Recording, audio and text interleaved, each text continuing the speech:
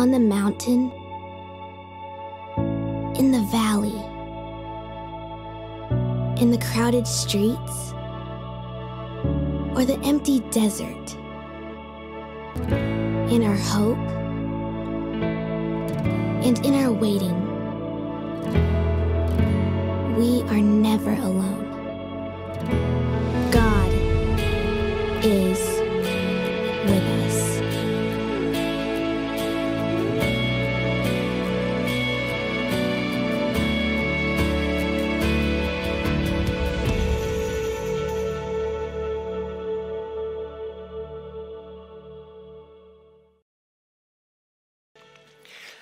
So during the course of a month, I usually see her 3 times. When we see each other, we have just a real short amount of time, and she is really busy. And so over the months, I just keep trying to build a relationship, get to know her, her family, and when there's opportunity, I share little pieces of my faith. So this month, as we were talking in that brief amount of time, she said to me, hey, our holiday season is busier than most because we celebrate Hanukkah and Christmas. Her husband was raised in a Jewish home. She was raised in a Christian home and even went to a Christian school. I said, wow, that's interesting. I said, help me understand. And I was asking this genuinely. I said, as Christians, we believe that God sent his son to live perfectly, die sacrificially, and be raised victoriously so we could be saved. So for your husband, like how does he experience salvation from his faith? She hardly paused and began to describe how they were celebrating Hanukkah, candles, gifts given. And then she said, he doesn't really remember what they mean, and I sure don't know what they mean. And our kids kind of sleep through it, but they're excited to get a present. And then she moved on to her faith and kind of talked about how when she takes her kids to their Christian celebration of Christmas, they kind of sleep through that as well. She said, I don't know what my husband believes. I don't even know what I believe. One of the most profound declarations before Jesus was born is found in Matthew 1:23.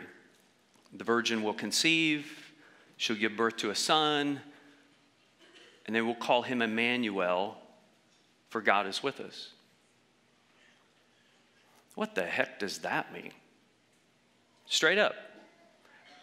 Straight up, if we're not careful, we find ourselves in a place where we're lighting candles, where we're giving presents, we're setting up the little nativity scene with little baby Jesus in it.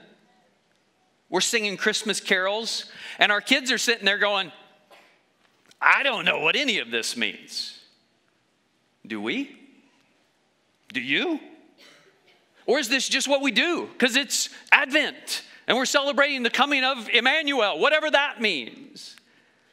So this month we've been talking about what it means. Like, what does it look like for God to show up in the valley of the shadow of death? And we discovered that's where we feel his presence. And then last week, Keith helped us with the storm. Like when we find ourselves in the storm, we discover God's power. Right there was Jesus in the boat. He spoke and it was over. There was peace. And this week, we get to transition to a question of, what's it like to experience God in the wilderness of life? And by wilderness, I mean those seasons in life where you're confused, you're frustrated, you feel dry spiritually. Maybe you're still doing things like singing Christmas carols or praying, but it feels like God is a long, long way away. What does it mean that God is with us? Then let me go ahead and tell you, it's in the wilderness that God invites us to hear his voice. All right, so let's take a look. If you have your Bible app, go ahead and turn to 1 Kings 19. If you are regular at Cornerstone, you may have noticed, hey, we didn't have a scripture reading. We almost always do. But this time I realized, like, I need to set this story up or you won't feel the weight of the wilderness that Elijah's in. Like, you'll miss it. So let's kind of build the context. So you go ahead and make your way there, set your app on your lap or right there beside you, open your Bible. We'll get back to it. 1 Kings 19. But let me set the stage for us, and we're going to have a little fun while I do. All right, so 1 Kings, you begin the story in the midst of the end of King David's reign. So think golden days for Israel. He's dying and handing off the baton. There's a little bit of saga going on, a little bit of an attempt for the throne, but he gets it handed off to Solomon really well. And Solomon takes over. And man, you read the story of Solomon becoming king, and it's just inspiring. It's beautiful. God says to Solomon, what do you want? And Solomon says, I feel like a little boy. Please give me wisdom to lead your people. And God gave it to him, and he did. But then over time, he strayed. And by the end of it, he had strayed so far, taking God's people away from God, that when he died and went to hand the baton to his son, the kingdom split in two. And suddenly we have the north and the south, and civil war breaks out, like they're killing each other. Now the northern kingdom, which is where we find the story in 1 Kings 19, is led now by King Ahab. And things have just been going downhill, and the Bible tells us that Ahab is the most evil king the northern kingdom has ever had. You might not recognize his name. You probably recognize his wife's. His wife's name was Jezebel. Like, it just sounds creepy to say her name. If you call somebody a Jezebel, you will get slapped by her.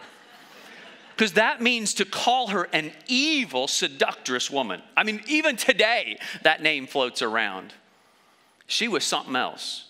The queen of Israel. Israel, to be a city on a hill, to be a light in the world, the people of God. Led by an evil man and an evil woman, she had 850 false prophets on her payroll, eating at her table. So the stage is set for a move of God, and he moves in the northern kingdom through a prophet named Elijah. God prompts Elijah to pray that it would stop raining, and it dramatically stops raining for 3.5 years. During that time, Ahab is on a manhunt to find Elijah because he blames Elijah for their mess. During that time, Elijah keeps doing miracles. He encounters a widow. She and her son are going to starve to death because of the famine, but through Elijah, God blesses her with unending groceries. Her oil and her flour doesn't run out.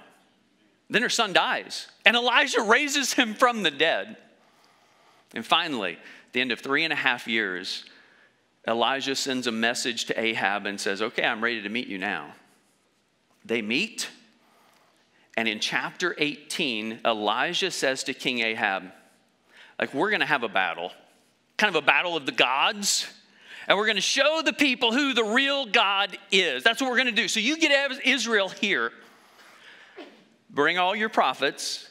You know Jezebel has 450 prophets to Baal on her payroll. Bring them. It's going to be me versus them. We'll find out whose God is the one true God. So they get all the people there, all the prophets there. And Elijah says to the people, it's time. It's time for us to decide who is the real God. Like, quit playing around. So here's how we're going to determine who the real God is. I'm going to build an altar. Prophets of Baal are going to build an altar. They can build it however they want. I'll build mine in a way that honors God. But here's the deal. We're going to find out whose God is real by whose God lights the fire. We're talking fire from heaven. And all the people are like, yeah, that sounds good. That sounds good. So they set it up. Here's the story. Okay, guys, you build your altar. Remember, however you want to build it, wood, go ahead and take the ox, lay it on there. Don't light the fire, because that's how we're going to find out. And so just like giving the other team the advantage of winning the flip of the coin at a college overtime football game, first score wins. Like, if Baal lights this fire, game over. So go ahead and build it, get it ready, and then ask Baal to light the fire. Got it? Don't light? Okay, got it. Okay. And yeah, go ahead.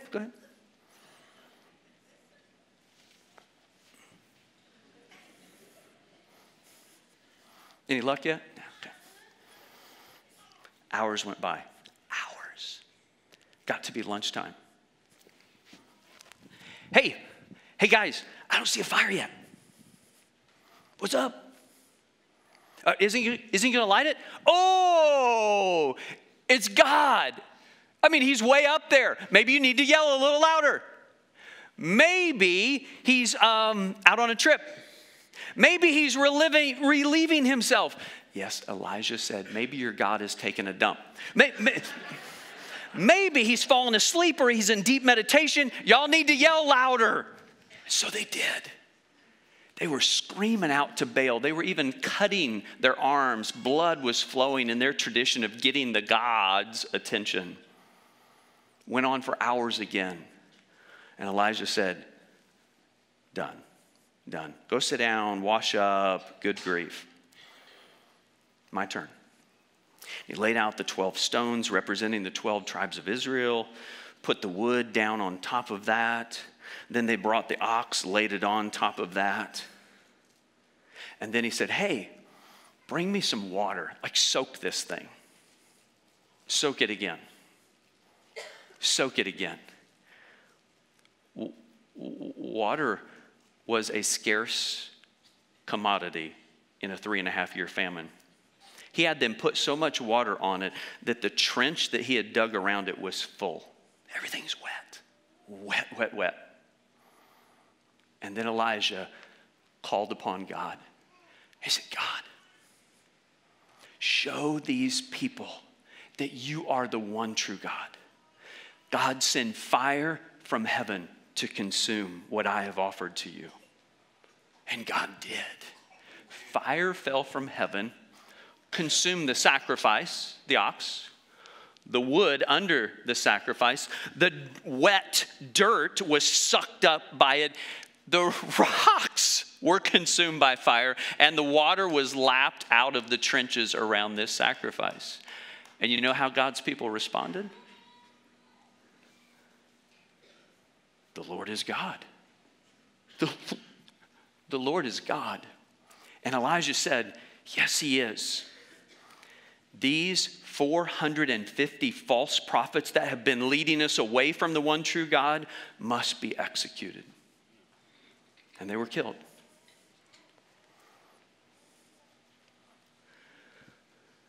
And then Elijah prayed that it would rain. It had been 3.5 years. Send his servant out. You see any rain coming?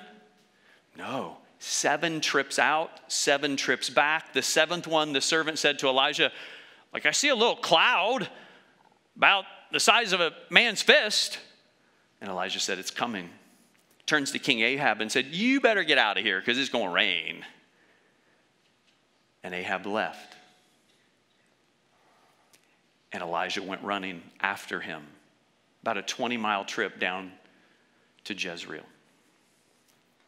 Now, it's really important you understand this amazing event that just happened on a mountaintop. It was called Mount Carmel. Like, this has been one of the most dramatic manifestations of God's presence ever. And so as we move into chapter 19, you and I are going to say, oh yeah, I know how I would react if this had happened to me. But what happens to Elijah will at first confuse you, but then bring hope to you. Here we go. 1 Kings 19. In verse 1, Ahab goes and tells Jezebel what just happened. Like, hey, this is what happened, and he just had your 450 killed. Verse 2. Then Jezebel sent a messenger to Elijah saying, so may the gods do to me and more also if I do not make your life as the life of one of them by the end of this time tomorrow. So what'd she say to Elijah? May the gods strike me dead and worse if I don't have you dead by this time tomorrow. Now, if you were Elijah, how would you respond to Jezebel? Like, I'm thinking, now this is going to give away my age. Like, I loved the movie The Matrix. 1 and 2, the third one kind of, but anyway, the first 2 were awesome. Remember that scene where Neo figures out who he is? Like the power within him? And Mr. Smith shows up, and Neo looks at him and says, he was no longer scared. Like if you've been on the mountaintop with God and some evil woman named Jezebel says, by this time tomorrow I'm going to have you dead. Like I'm thinking he should say, bring it on, woman. Or maybe he would have been like my 8-year-old Trinae when she gets in one of those little spunky attitudes and she does that head thing. Like I don't even know how she does it. My shoulders move. Like, but somehow she does this like a little attitude thing. Like I'm thinking Elijah should have done that. Like, bring it, girl. What you got against me? I call fire down from heaven. Do you know who I am? But that's not how he reacted. Look at verse 3. Then he, Elijah, was afraid. And he arose and ran for his life and came to Beersheba, which belongs to Judah, and left his servant there. I mean, walk through this. Number one, he was afraid. So rather than bold, confident, he cowers in fear. Number two, he ran for his life. So it wasn't just something he felt on the inside, but he overcame it on the outside. Like he is running for his life. Number three, he goes to Beersheba. He ran 100 miles. Like that dude was really scared. Really scared. And where is Beersheba? Judah. Why is that important? Northern kingdom, southern kingdom. Like he ran for the border. The dude ran to Mexico. And then finally, he left his servant there. When you're in a deep, dark place, where do you want to be? Alone. Alone. This is the mess that Elijah is in. He's in a really dark place of wilderness, confusion, frustration, dryness. But yesterday, he was on the mountaintop. There are some of you today that God has you here, so you'll hear this next line. Here it is. When on the mountain, expect a valley.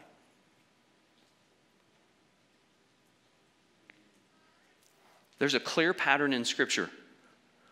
After the Israelites experienced a mountaintop experience, like parting of the Red Sea, Moses getting the 10 Commandments from the mountain, his face glowing, just crazy miracles. Where did they end up? Wilderness. Jesus, right after that mountaintop experience of his baptism where the Father spoke and said, this is my boy, I'm pleased. And the Spirit descended like a dove. Where did Jesus end up? Wilderness. Man, when you are coming off a mountaintop experience with God, expect that a valley is coming. For the Israelites, it happened because of sin. For Jesus, it happened because Satan had a bullseye on his back and he was trying to stop Jesus from fulfilling his ministry. I see it as a pastor all the time. You know, we get all excited about the emotions of feeling close to God, and then we're vulnerable to other types of emotions, and all of a sudden we go from top to bottom. When that happens to you, you are in really good company. Happened to Elijah. The Bible says in James 5, Elijah was a man just like us. God heard his prayers dramatically, and we celebrate that, but he was vulnerable to emotions. And man, he went to a dark place really fast. And it didn't stop there. So he leaves his servant, now on to verse 4, and he himself went a day's journey into the wilderness. Like he just keeps going deeper, darker, further, and came and sat down under a broom tree. And he asked that he might die, saying, "It is enough now, O Lord, take away my life, for I am no better than my fathers."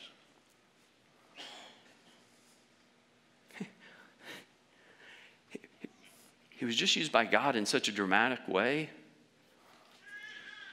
And now he says, God, just kill me.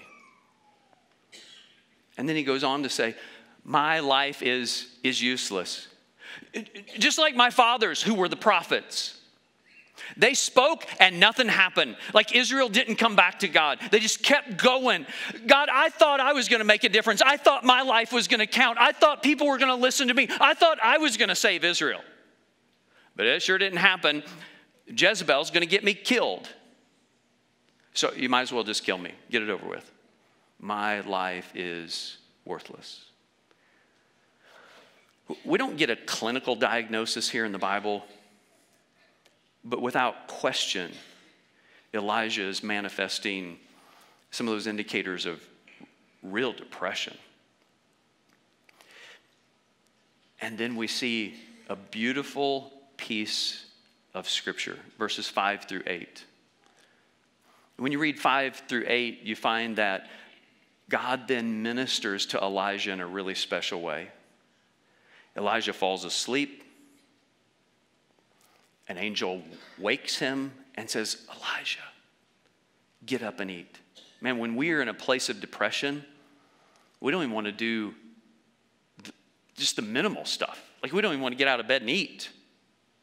He falls back asleep again. The angel arrives again and says, Elijah, get up and eat.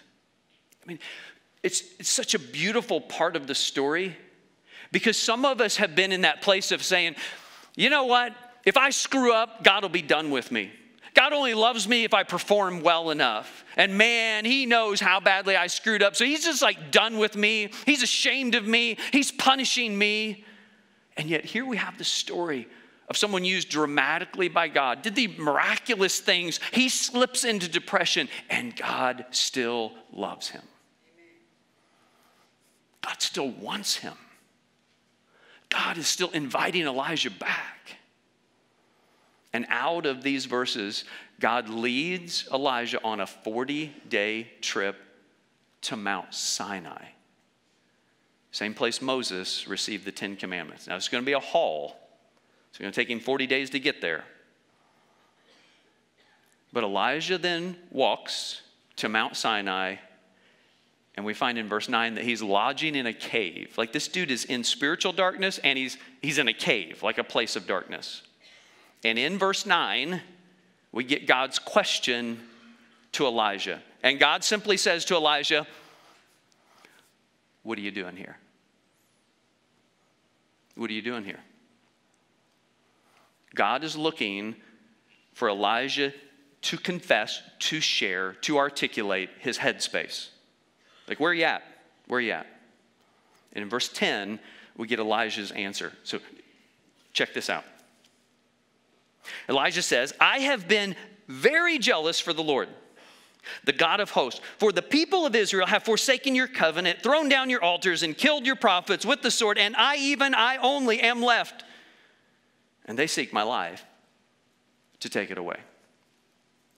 Hey, Elijah's in a dark place. He's like, hey, let's talk about me, God. I have jealously sought after you. Like, I have lived for you. I have pursued you. I've called other people to live for you. I have jealously just given my life to you. Compare me to the rest of your people. They're schmucks. They've forsaken you. They've destroyed the altars. They've killed prophets. And God, I'm the only one left. I'm the only one. And they're trying to get me dead right now. Times of wilderness, when we're confused and frustrated, is always based in unmet expectations. It didn't turn out the way Elijah thought it should. And some of us are there today. Like, your life is not where you wanted it to be. Your finances, your relationships, your health is not where you wanted it to be. And you're frustrated with God. And if God were to say to you, hey, what are you doing here? You would have an answer kind of like that.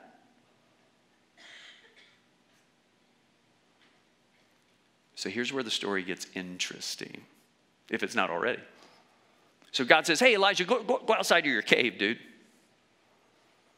And then God began to move dramatically. The Lord passed by, and there was a wind. It was a whopper of a wind so strong that rocks were shattered. How many of you, both here, Carbondale, like how many of you were in southern Illinois during the May 8th storm? Yeah, raise your hand. Okay. We logged 80-mile-per-hour winds. Man, that thing did destruction in southern Illinois. I don't remember any rocks getting blown into.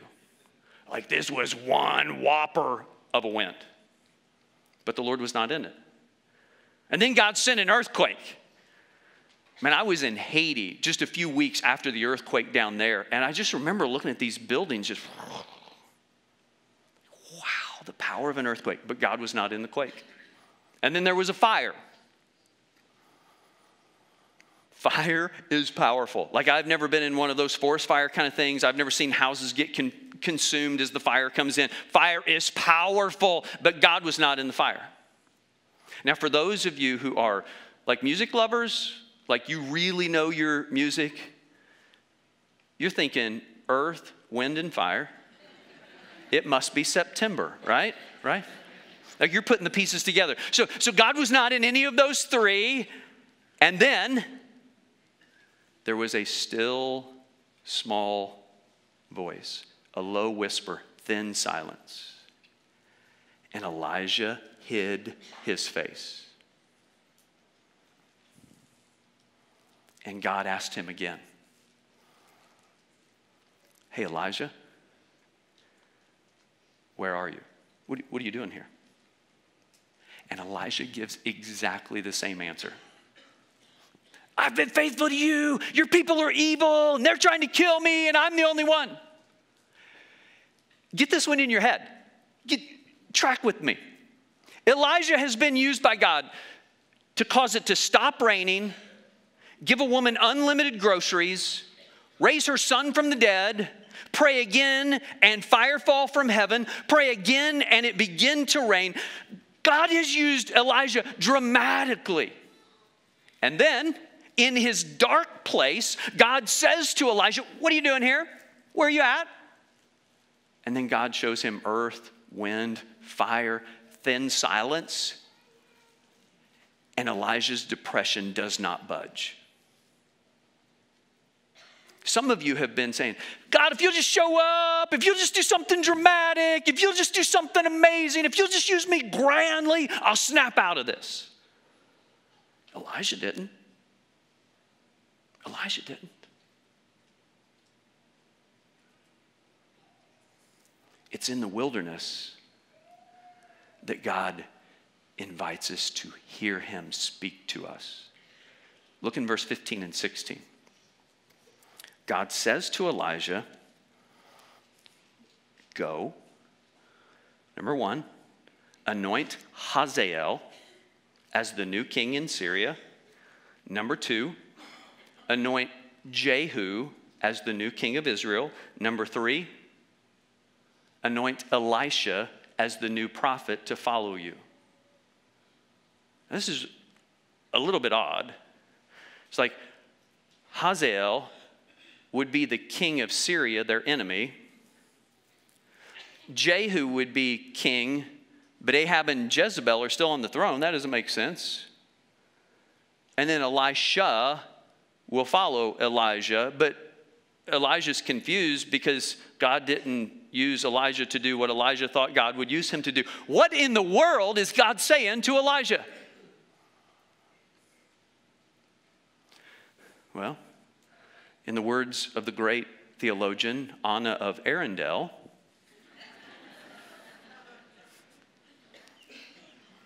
God was saying to Elijah, do the next right thing.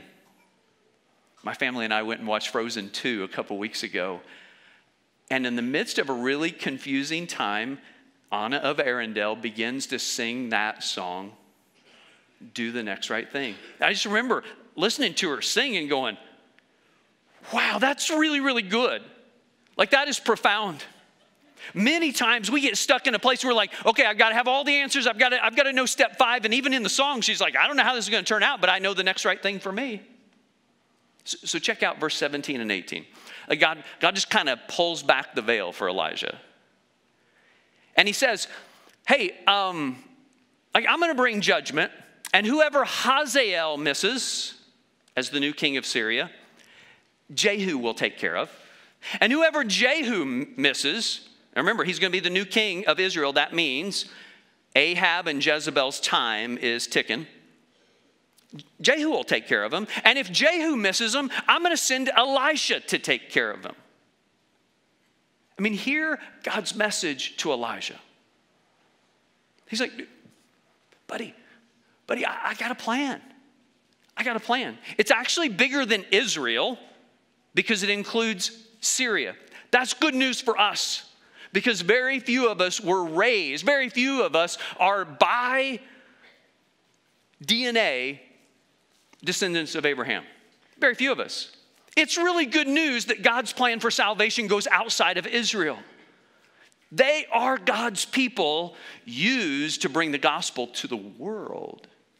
The gospel's really clear that through Jesus, every tribe, every tongue, every nation will be represented in heaven. Because God is sending the Messiah. And he will come and he'll be born of a virgin, laid in a manger. And then he will live perfectly because we could never pull that off. He will die sacrificially. We have a debt we could never pay off. And then he will be raised from the dead, declaring victory over sin and death so that we can know that we are God's children. We are saved. The plan of God is much bigger than the nation of Israel. Check it out. Syria is on the list. And the plan of God is bigger than the wilderness that Elijah finds himself in because of Ahab and Jezebel. Your time of wilderness is coming to an end. But while you're there, listen. Listen. God speaking to you, revealing the next right thing. And then Elisha. He's like, hey, Elijah, Elisha is coming. And the story is going to go on. Elisha, this thing that I'm doing is bigger than you. I shared that a few weeks ago. Like, if we are going to experience fully what God has for us, we got to start thinking past us. We got to start thinking beyond our death date. Like, we got to think further than that because God's plan is grander and bigger than my life expectancy. And so Elijah got a glimpse that he would be followed. It wasn't on him. He was frustrated because of what he had not been able to do. But God's saying, Elijah, I'm still doing a good work even after you are gone. And then in verse 18, God says to Elijah, there are 7,000 people who have not bowed to Baal. Remember Elijah's contention? Only I. And God says, Elijah, come on, buddy. You're not the only one. And in that, God was giving a promise. Just like Jesus said, I'm going to build my church. God is saying, I have a remnant. And I'm continuing to do a great work. Because people did not respond the way you thought they would or hoped they would, doesn't mean game over. Doesn't mean your life was wasted or futile. Do the next right thing. So here it is. Here it is. When you find yourself in a wilderness, remember, expect that. Especially after the mountaintop. After the mountaintop, expect the wilderness. They come. They're part of life. And when you are in that season, when you are frustrated, know that it is your opportunity to hear God speak to you. Regularly, I encourage you to read God's word. If you're in a dry place, if you've been frustrated, if you've been confused, spend time in God's word. This would be a great place to start this week. 1 Kings 17, 18, and 19. 17, 18, and 19. 17, 18, and 19. Maybe read those 3 chapters 4 or 5 times this week. See the power of God, the wilderness of a man, and God's grand plan. And when you read the Bible, don't get discouraged when you start. Don't come to that verse that you don't understand and stop and give up. I give you permission to just skip it. Just keep reading. Keep reading. What people find is that when they regularly engage in God's word, it begins to make sense. They hear God speaking to them. They feel the Spirit of God leading them. But give yourself some time.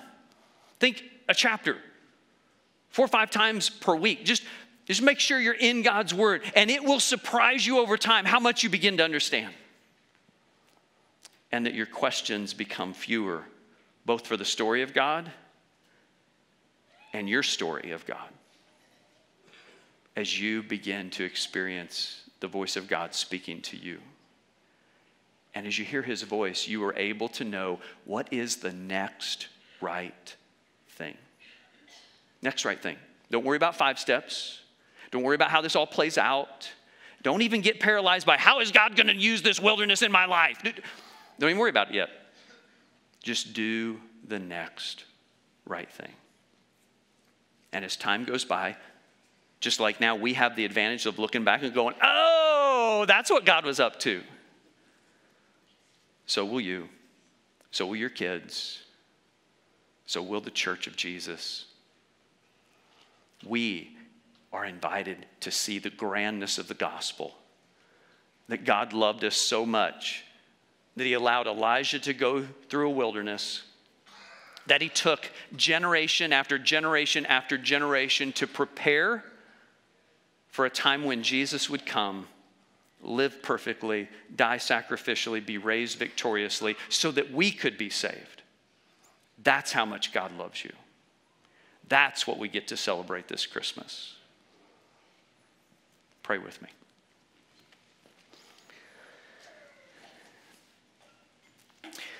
Father, we are thankful for an opportunity to see the struggles of a person that you use so mightily, because it reminds us of your power in our weakness.